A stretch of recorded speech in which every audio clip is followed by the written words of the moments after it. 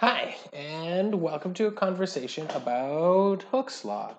Hooke's Law basically talks about how a force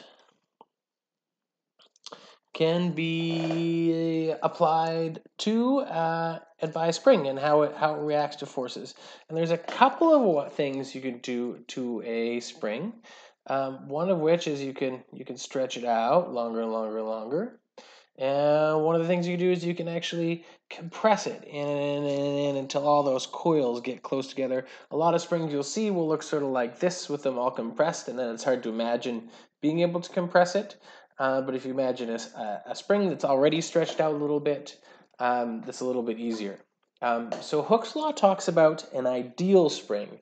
So we talk about an ideal spring if you take that spring and you stretch it out, say, really far, you stretch it out really far, and you let go, it'll stay out there. I think we've all probably played with a metal slinky or a metal string that you've pulled too hard on, and it never went back to its original shape. So if you've done that, it's no longer obeying Hooke's law. Same thing can happen if you squish it too much. It'll permanently deform, it will no longer go back to the original shape, and it'll stop going under the guidelines of Hooke's law. The third thing we don't talk about a whole lot that you can do the spring, though, is there's kind of a third motion you can do. So you can actually twist it. You could twist a spring too. And that would obey Hooke's law as well, as long as, of course, you didn't twist too hard. Lots of things act like springs. So it applies to lots of things and is useful. You could imagine a ruler. That's not a very good ruler. Let's draw a ruler there off the end of a desk. And if you hold it right here while it's on the desk and push it down, you could then bend it up or down. And then when you let go, it'd make that spring noise and would go right back to where it was. And so Hooke's law, Fs is equal to negative kx, usually looks like this. The first thing I'd like to draw your attention to is this negative sign. What this negative sign means is a direction. So what it's saying is, if you displace the end of your spring this way, to the right, your force will be in the opposite direction. The thing is, though, we will determine directions from diagrams. We will never actually independently think about the direction. So it's much more useful just to think of Hooke's law as Fs is equal to Kx. And what this tells us is the farther we displace the spring from equilibrium, so if we just put our spring down on a table, that's its equilibrium length. And then if we hold one end still, grab onto the other end, and stretch it out, we've displaced the end. And what Hooke's law says is the more we displace the end, the harder it's going to pull back. So it'll take a small force to displace it a little bit and a large force to displace it a lot. So that looks a little bit funny, but Fs is the spring force. You should be used to the subscripts now on the types of forces. It's going to be measured in newtons like everything else. X is displacement from equilibrium.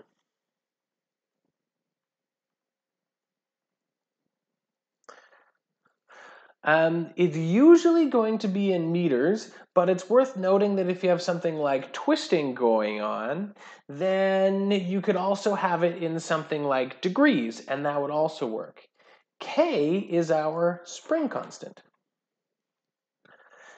This is inherent in each and every spring. So each spring might have a different spring constant. There's no real way to look it up. It depends on the type of material it's made, how it's wound, how thick it is. Everything about it is different. It's inherent in every spring.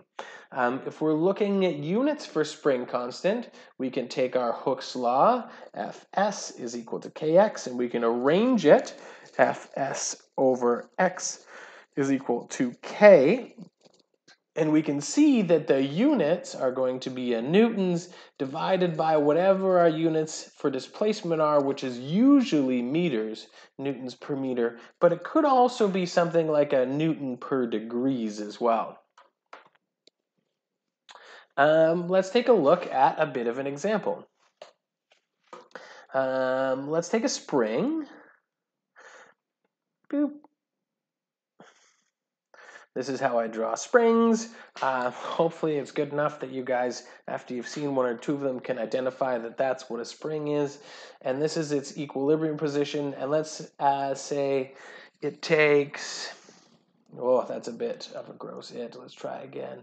It takes 70 newtons to stretch a string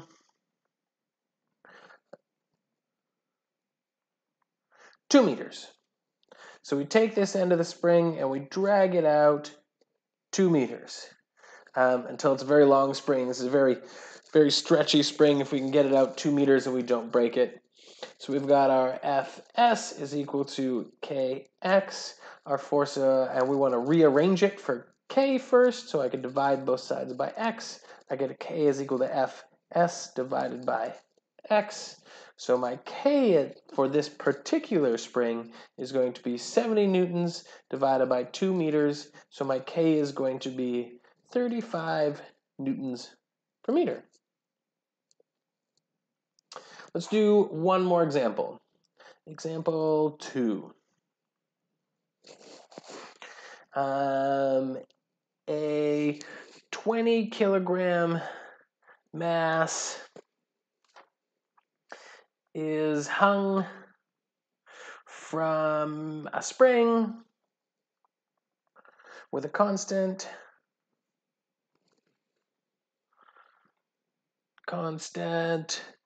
of 3 newtons per meter.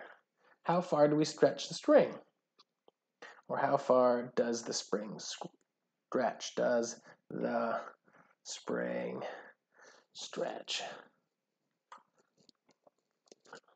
This one's going to take a little bit of critical thought. We've got this spring going on, and then we attach this mass on the end, and we know that there's going to be a spring force pulling up on this mass, Fs. And we also know on this mass from the last lecture we looked at, there will also be a force due to gravity.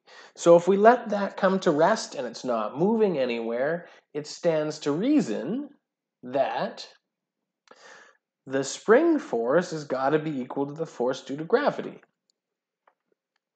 We know that the spring force is going to be equal to Kx, Fs is equal to Kx, and we also know that the force due to gravity is equal to mg. So then these things must be equal. Kx has got to be equal for this particular scenario.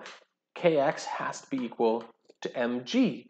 If we want to find out how far it stretches, we can divide both sides by k, and x is going to be equal to mg divided by k.